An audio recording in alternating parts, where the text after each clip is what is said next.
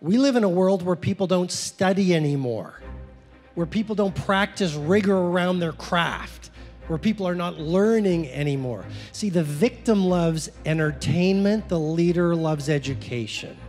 The person who knows the most wins. We're in a world right now, obviously, tremendous volatility.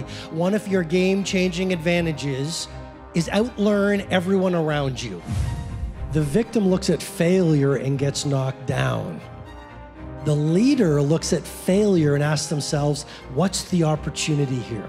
Remember that failure is greatness waiting to happen.